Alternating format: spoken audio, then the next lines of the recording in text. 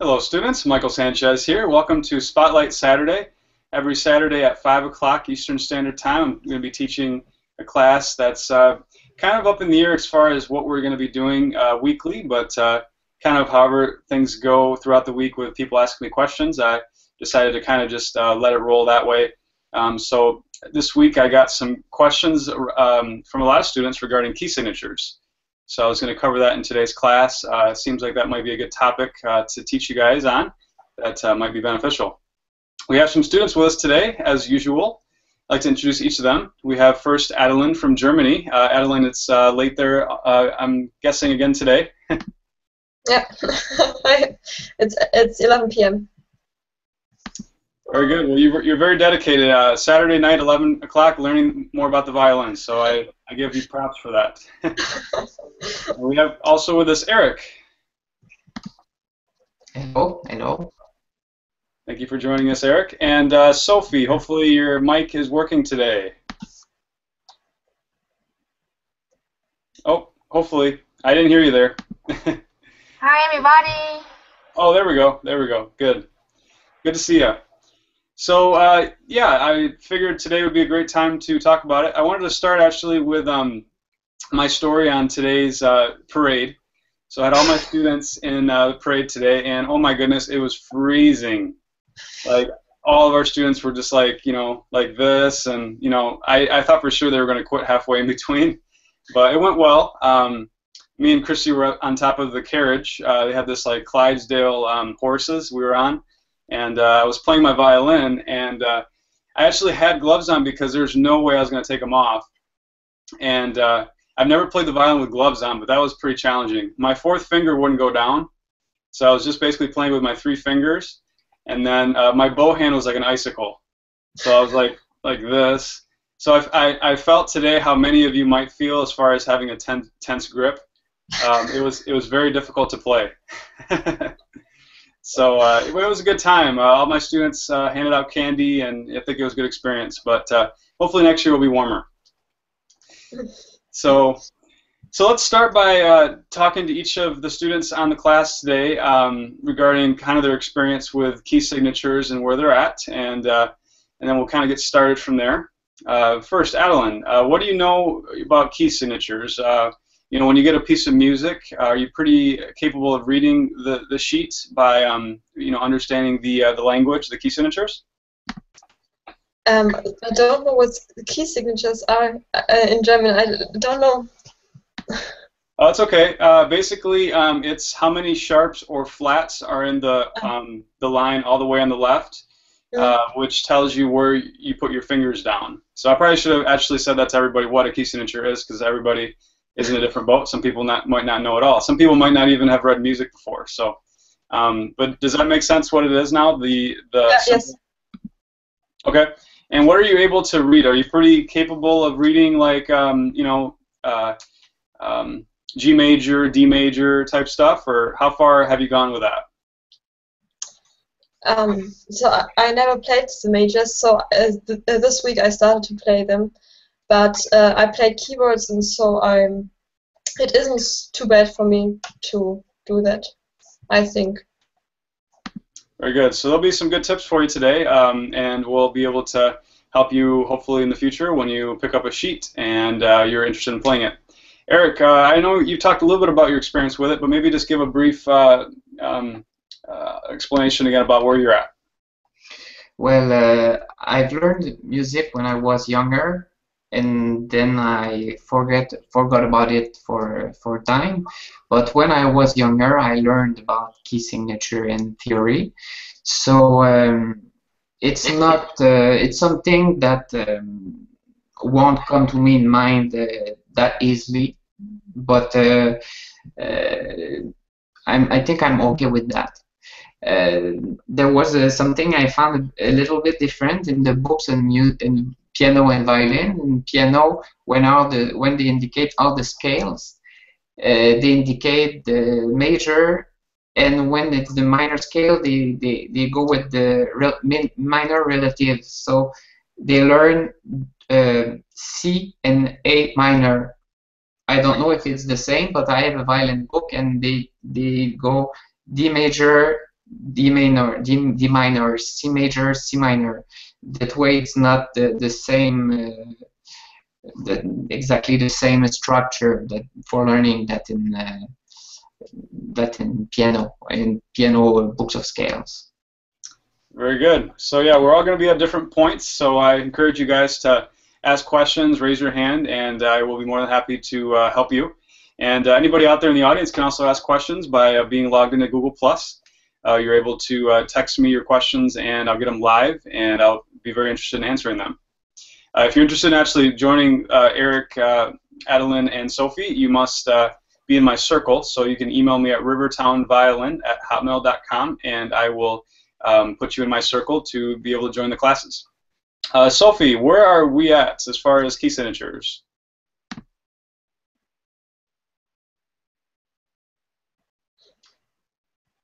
Are you there? Yeah. Yeah, go Like ahead. you said, like it show on the first line of the music is how many flat and how many sharp. We have to put the finger down, and how many beats for the measure. We're supposed to count. Very good. Yeah. Yes, exactly what you said. So just to reiterate, just to make sure you guys understand what a key signature is, we have what's called the treble clef symbol in music. And next to the treble clef, which would be here, is what we call the key signature. So that's what we're dealing with. So it's going to look something like this. So this is two sharps. They look like pound signs. And whenever you see two sharps like this, it means it's in the key of D. So the key signature is saying D major.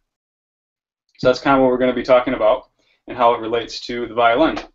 So yes, we have sharps and flats, and I'll kind of just briefly talk about what a sharp and flat is, the difference, for those of you out there that don't know that. A sharp is basically a symbol that raises the pitch of a note by a half step. A flat is basically the opposite, where it lowers the pitch of a note by a half step. So let's say we're at this point. This is an E on the D string, first finger on the D string. If we have a sharp, it's going to bring it this way, a half step. If we have a flat, it's going to bring it this way. So this is E. This would be E flat. So if you saw a flat in the key signature, it might be one of those flats. So the next thing I want to kind of cover, talk about, is the order of sharps and flats. This is really, really important for you guys to know. So I'm going to write on here order, if you guys want to write this down out there. Order of sharps, and then order of flats.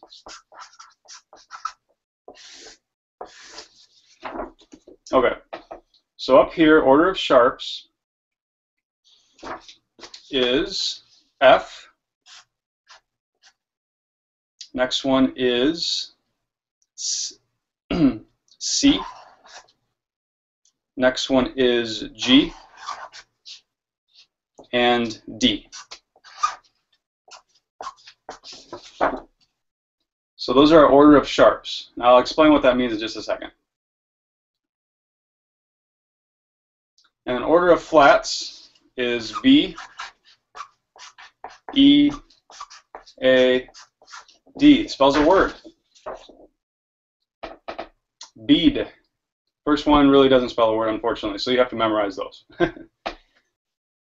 Order of sharps, order of flats.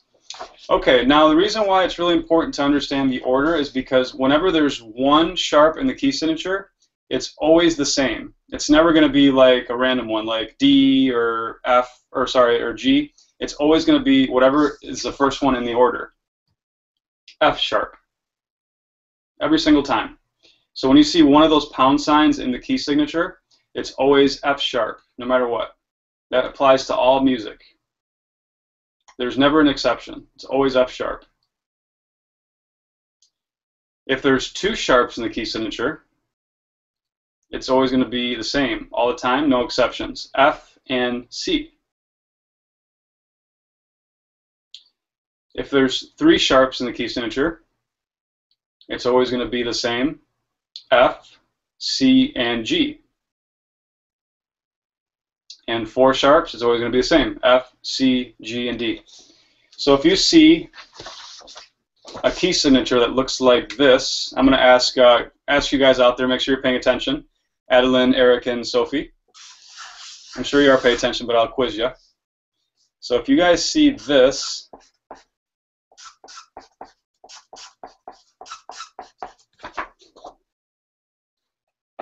this key signature, this is the key signature. Tell me what the sharps would be. You. Eric? Well, the first one, F, C, G, D. F, C, G, D. That's right. So if you saw this key signature, it would always be the same letters that are sharp. Every time. Okay? So let's try another one. Let's make sure you guys understand this. Adeline, I'll ask you next. If you see this, what is the sharp? F.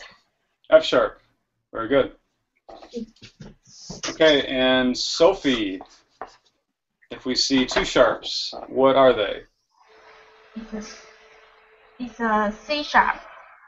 Yep, F and C sharp, every time. Okay, so now if we take, we're going to write out some letters here. A, B, C, D, E, F, G. These are all the letters in music. Every single musical instrument is able to play these letters in music. Everyone, piano, guitar, violin, viola, everything. So, unfortunately, music is not simple enough to where it's always going to be these letters that you play. There's sharps and flats, which makes it a little bit more complicated, but it allows you to be able to play a lot more notes, which you couldn't play with just these 7 notes. So in this situation that we just had here, we had 2 sharps, F and C. So what you would do to this is you would take the F and the C and you would make it sharp.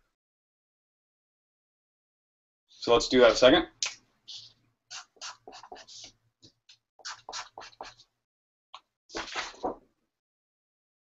Okay, so now if you guys were to see this,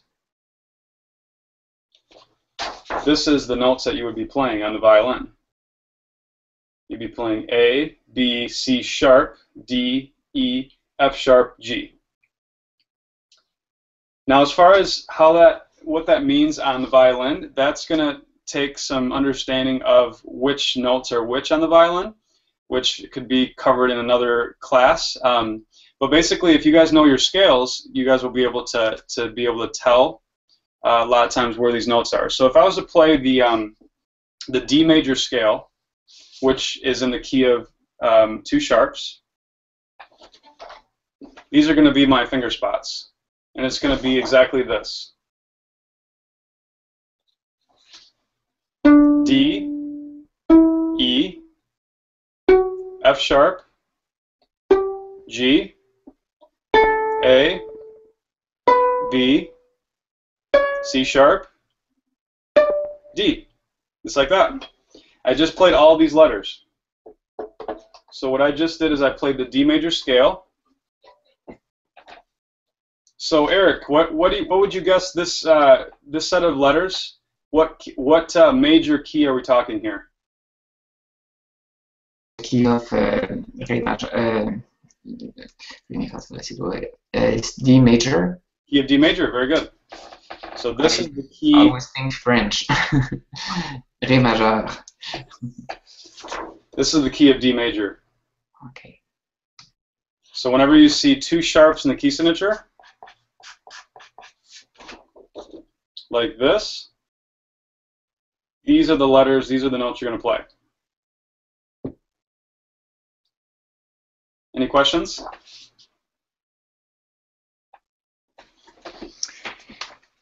One thing I showed you guys in a previous lesson, and I highly encourage you guys to watch last Wisdom Wednesday class, I talked about the finger finder tool. This is a really good tool to kind of understand theory and how everything works, because if you're not sure where these letters are in the violin, this is going to be a great tool for you, because basically what you do is you put the finger finder in the key of D major, because there's two sharps. You guys notice that there's two sharps down here? This is where you put your fingers.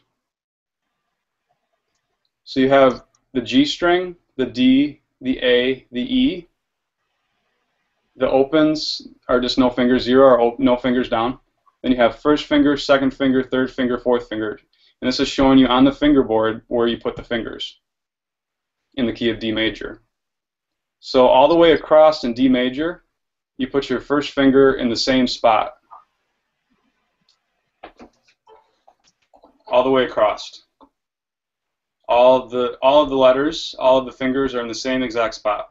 You have A on the G, you have E on the D, you have B on the A, and you have F sharp on the E.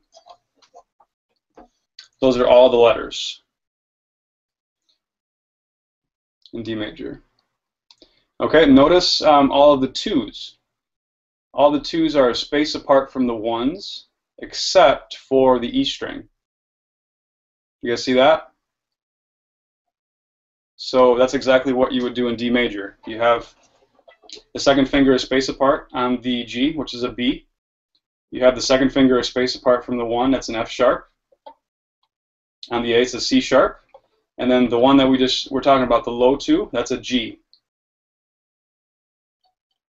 That's exactly what you just saw in the diagram. I just showed you on the violin. Okay, let's talk about the threes. So you see the threes, one of the threes is far away from the 2, and the rest of them are these two are touching, and then this one is a space apart as well. The thing that's important to understand in first position is that there's two possibilities of spacings. It's always going to be two possibilities. It's either a whole step or a half step. And that's what you should be looking at in this particular diagram, is that there's one of two possibilities. It's either my second finger is a space apart from my 3, or my second finger is touching the 3. There's two possibilities. It's never going to be in a different spot than that. It's either a whole step or a half step. And the more you play, the more you're going to feel exactly where those how far that is. That just takes practice. So let's quick look again at the third fingers. You have third finger on the G is away from the 2. You have third finger on the D is touching the 2. On the A, it's touching the 2, and then on the E, it's space apart. Let's take a look. So on the G, I showed you a second ago that the 2 is here, correct? The 3, like we just saw in the diagram, wasn't touching the 2. It's actually a space apart. And notice that it's the exact same distance as it is from the 1 to the 2. 1, 2, 3. This space is exactly the same as that space, the same distance. A, B, C sharp. You guys remember this sheet, right? A, B, C sharp. Okay, on the D string, remember we had 1 and then we had F sharp. This is what we saw on the D string. But did you see in the diagram that the 3 wasn't here, it was touching? So you have E, F sharp, G.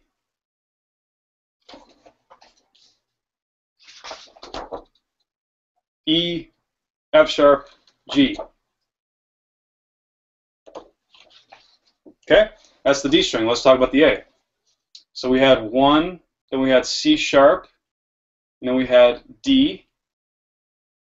It wasn't away from the 2 in the diagram, right? It was next to the 2. These are touching.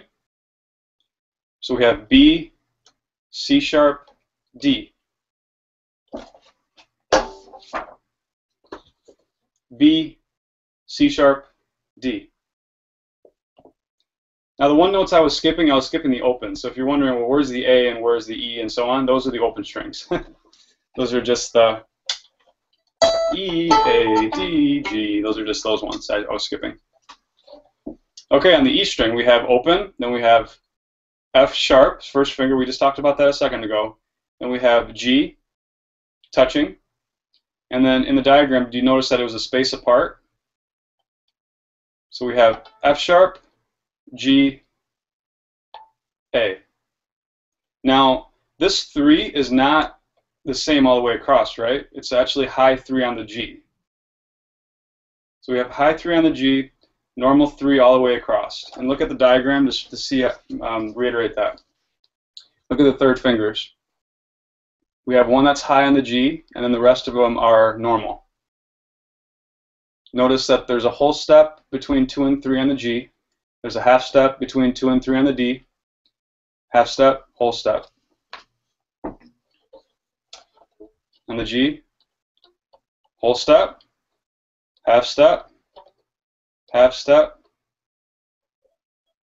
whole step, because the 2 is low.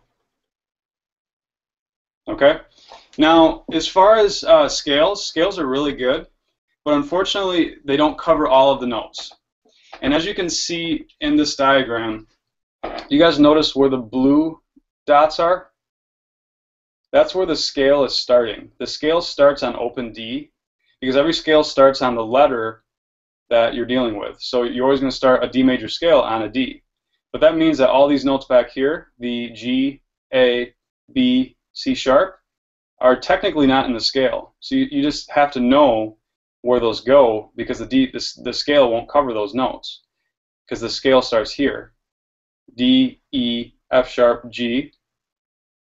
This is A, also opens A. These are the same notes.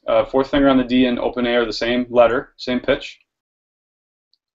And then we have B, C sharp, D. So remember, okay, D, E, F sharp, G, A, B, C sharp, D. Exactly what we just showed you here. So the D major scale started on open D. D, E, F sharp, G, A, B, C sharp, D. D, E, F sharp, G, A, B, C sharp, D. That's exactly what we just showed you. There's different perspectives. So, and the D major scale can keep going up. The only thing is, if you technically do go up to the next set of notes, you're going to have to go in the third position. But technically, you could keep going. You could, okay, this would be an E, then that's an F sharp, G, A, B, and there'd be 2 more notes down here, which would be C sharp and D. And this also does have different sheets for different positions, just to let you know. So I'll quick show you this just for the more advanced people out there. This is the third position set of notes for D major. To come closer here so I can see. So the same concept though. If you guys are kind of more beginner, this might go over your heads. This is a different position on the violin. This is in third position. C sharp, D, E, G, A, B, so on. So basically the notes in third position, you're dealing with different notes. So don't worry about that if you're kind of newer. Just kind of start with the first position for sure. You guys have any questions so far? Yes, Adeline. I got this today. I bought it from the US. I saw it last week in the Wednesday class, and I thought it's very good to have it because I want to learn the scales, and so I bought it. And I think I can learn next week with it. It's very great. Yeah, it's a great tool. It really helps to just show, how to play certain songs and different key signatures. So we talked so far today on the D major, but there is different keys. I don't want to overwhelm you guys out there, but these are all the key signatures in music. So we talked about D today, but everything you see on the top line, that's all of the key signatures in music. Now, pretty much when we start playing, we only need to know these. It's hard to do this backwards here. D3, through C, you kind of start learning those three. So understanding where the fingers go in those three keys is a really good start to playing the violin, because about 75% of music you're going to see is in these three keys, either with no sharps, one sharp, or two sharps. That's very common. Obviously, you want to know more than that, but that's a good place to start. Any other questions? I'm noticing a lot of comments. Deborah is watching from the audience. She says she's a piano background, and you know, she's able to understand kind of the concepts about the notes. So I'm glad that you're able to understand that. Everybody's in a different boat.